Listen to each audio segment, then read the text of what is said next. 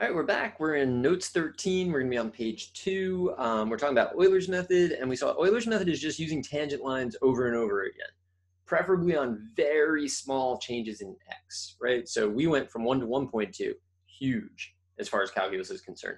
Better to go 1 to 1.1, and then from 1.1 to 1.2. It's like instead of jumping all the way across, you're going to like skip across. And in theory, you get a better result that way.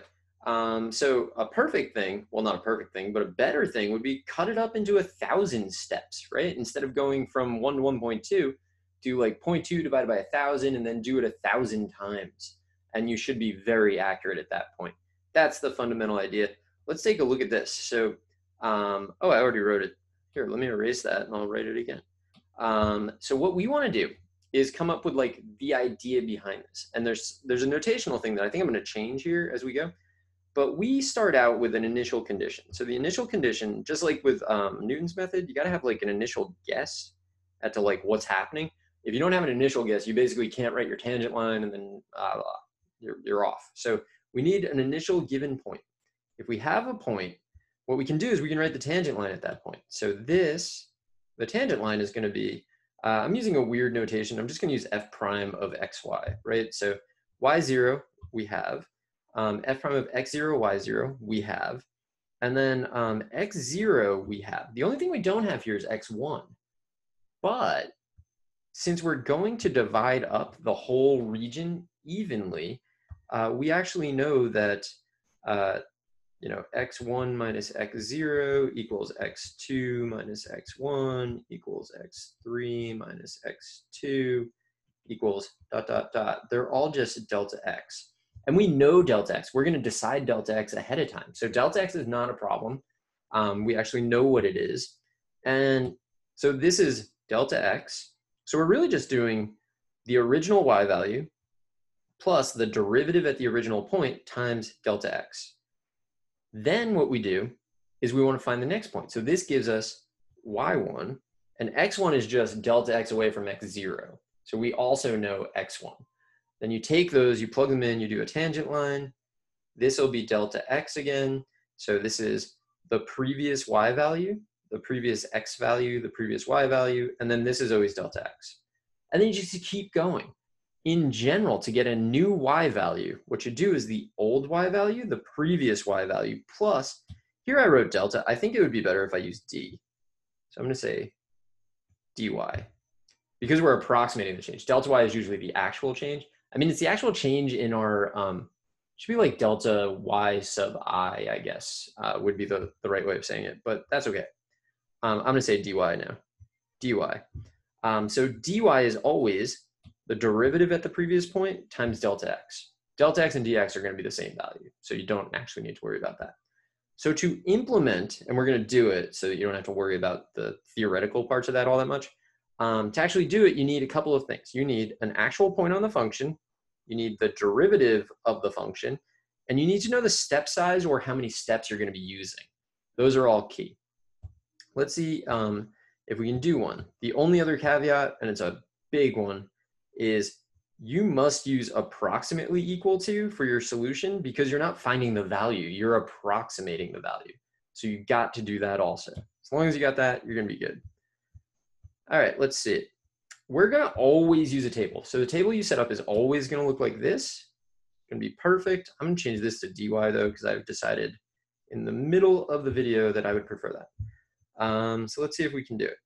So first, this is our initial point, right? And then this is our derivative. Our derivative has x's and y's in it. So this is kind of weird. We're not totally used to that, except when we did differential equations and we solved them.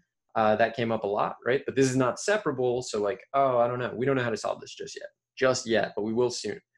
So this is our derivative, and we're going to approximate the y value when x is 2 using a step size of 0.5. So this 0.5 right here, this is delta x.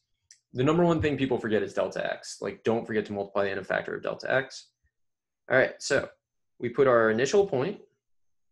This is delta x. Maybe I'll highlight that in a specific color.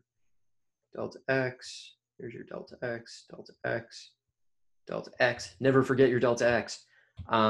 So we do delta x, and then what we're doing is we're subbing in to this using these points. And that's where it comes from, right? So for the next one, I had to take these values and plug them in to dy dx. I hate when it double taps there. And then you simplify it, you get this. So the next y value is going to be the old y value plus the change. So it's going to be 2.5. 2.5. Maybe, I mean, I could write it.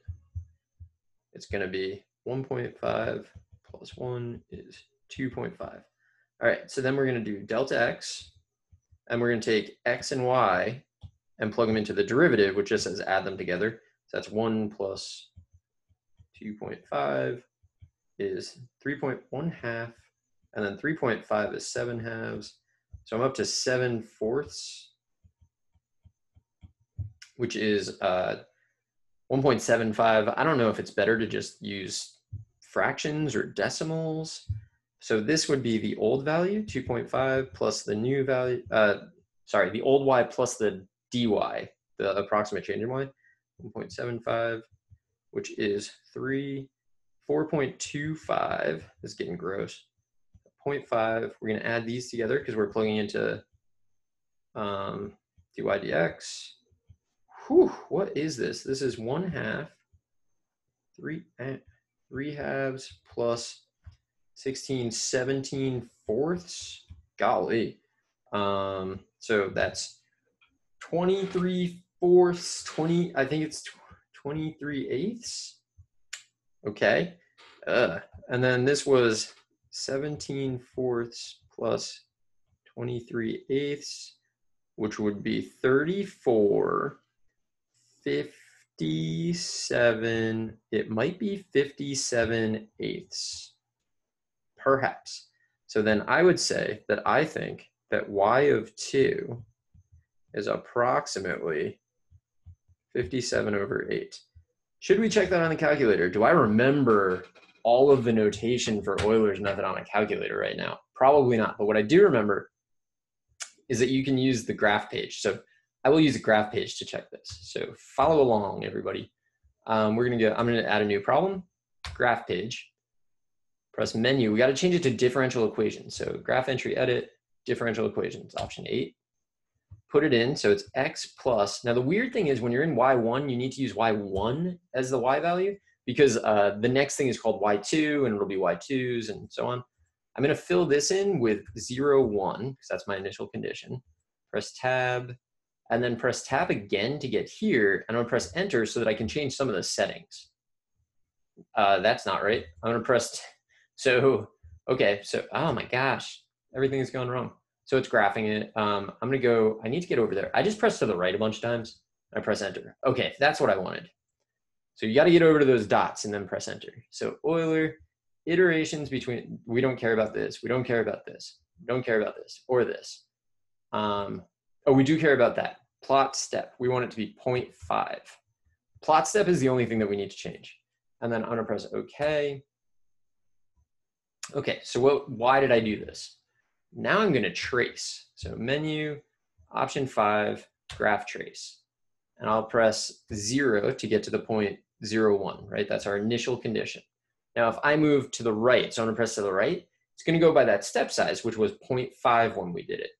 So if I go 1 over, it should take me to 0.5, 1.5. I'm reading it off the table, and it does. If I do it again, it should take me to 1, 2.5. So it's gonna be 0.5 over, and then we take the 1.5 that we have and we add dy. So it takes us to 1, 2.5. If I do it again, it'll be 1.5. It should be 1.5, 4.25 if I did it right, and it is. And then the next one should be 2, 57/8, which is what? 56 would be 7, so 7.125, I think. And there we go. So we got it. So this is how you can check it on a graph, which I think is actually enough. Like this is a good way to check. I'm going to show you another way that the calculator has Euler's built in, but this is definitely a good way to go. So I'm going to go back to the notes. We got this right. Let's see what this is like, this is kind of it. I mean, if you get what we did, we got it. So you need to know this. You need to know the table. So the table is acceptable work, and it's the work you're going to do. You need to know to use approximately equal to. That is like, you need that. And then eventually, maybe on the next page, I don't really know.